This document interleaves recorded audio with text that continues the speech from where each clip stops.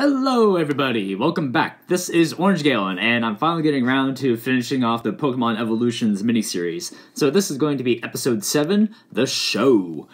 And like I said, it's been a hot minute since I've done anything. I do have more content on the way, so once I get done with this, there's going to be new stuff coming out, and finishing off Bofuri as well. I have some things in the works already, but hopefully I'll get this out, and then the next one out of Pokemon Evolutions, like, soon. Yeah, I don't have a lot to say, so this is going to be episode 7, The Show, and this is going to be talking about Generation 2, which is the first generation I ever played with Crystal. Fond memories, obviously, because you always remember your first Pokemon game. And Crystal just happened to be my first. And since this is going to be talking about Ho-Oh and Lugia, the only one that I ever caught when I first played those games was Lugia, because it was the easier one to get. Because with Ho-Oh, you needed to catch all 3 legendary beasts, I think they're called. Yeah, Suicune, Entei, Raikou. And I just never did as a kid, and even now as an adult, it's super annoying to do because they're always running around, and introduced the roaming Pokemon concept, which is a thorn in many a Pokemon trainer's side, you know? But yeah, I never did that as a kid, and still haven't done that in the Crystal and the 3DS download version, which I haven't really played at all. But in any case, yeah, I will say hopefully they have the music for Ho-Oh at least, because Ho-Oh's theme is a lot better than Lugia's. Lugia got the honestly got the worst theme of a lot of the legendaries. It just does not sound good. Ho-Oh's is amazing, but Lugia's, nah. Okay, so just a reminder, this is free to watch on YouTube and on the Pokemon TV app, which is what I'm watching it on. So go watch it there first, and then come and watch my reaction to it. So without further ado, here's the show. Yeah, Tyranitar. One of the best Pokemon to come out of Gen 2.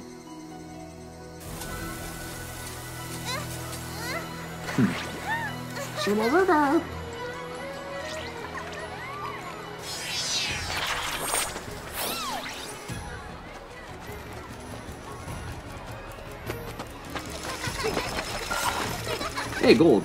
I just realized it took me a moment.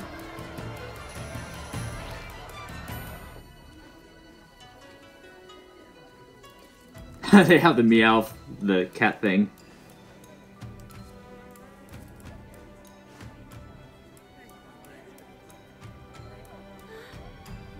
Five minutes.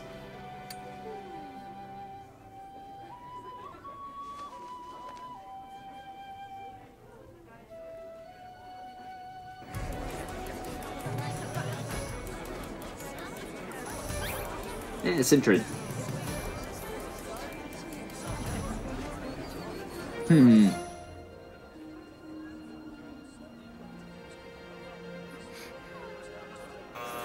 Hey, Morty.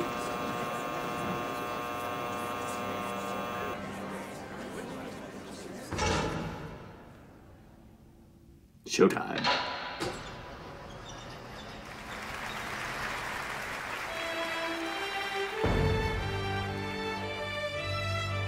Many centuries ago, the people of Ecruteak City built 2 towers, 9 tiers each, reaching high up into the sky. The Bell Tower and the Brass Tower. The towers attracted 2 legendary Pokemon guardians. Ho-Oh, Guardian of the Skies.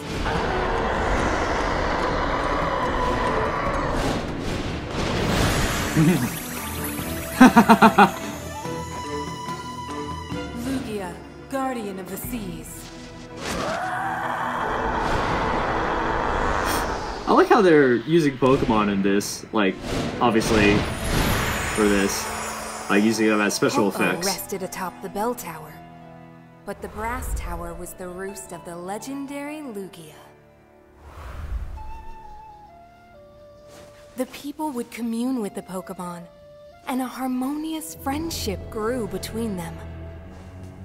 Until one fateful night, 150 years ago, as the tower was bathed in moonlight.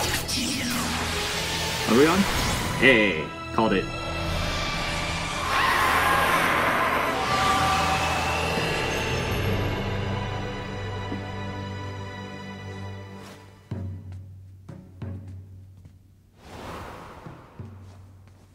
But then Lugia's peaceful rest was disturbed by the tumult of a lightning storm. We'll be on. I like how the I like how the Kimono Girls always had the yeah, there's those grew. Pikachu. The sky filled Had the with lightning. evolutions. The city shook with the sound of thunder, until a tremendous thunderbolt came down and struck the tower.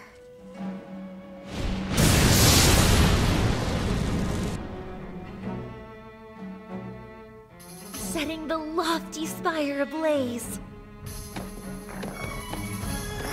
Fire spin? Until it became a mighty inferno.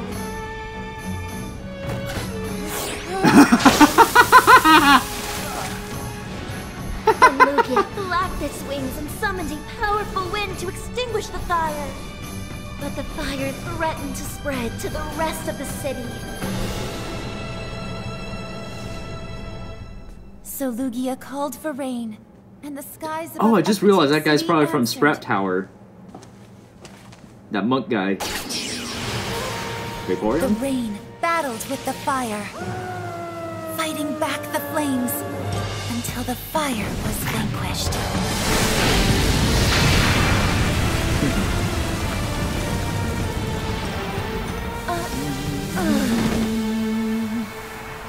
Wheezing in the background. Did you know that Vaporeon? No, I'm not doing that.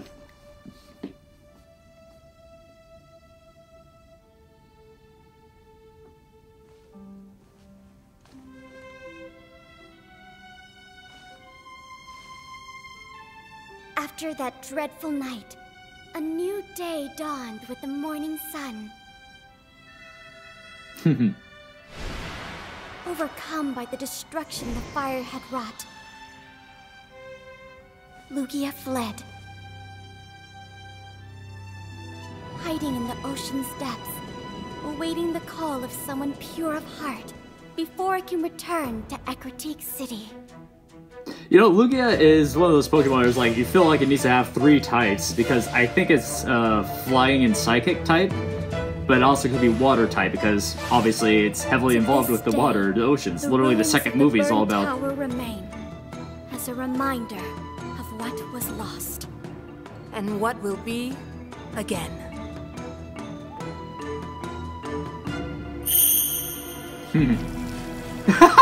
Gengar. Just the... here's a tissue.